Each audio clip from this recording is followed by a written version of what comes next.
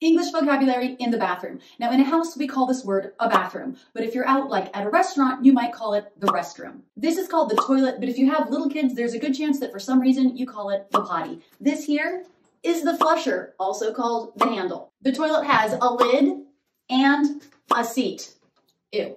In the shower, we have a shower curtain, a curtain liner, and a grab bar so you don't fall getting in and out of the shower. This is called the curtain rod. We have the shower head, the shower faucet, and the drain.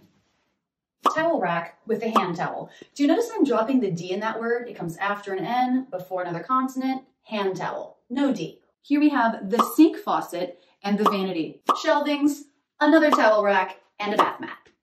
And a disgusting but essential tool, the plunger. As a bonus, I put in some fresh flowers in a vase. Isn't that nice?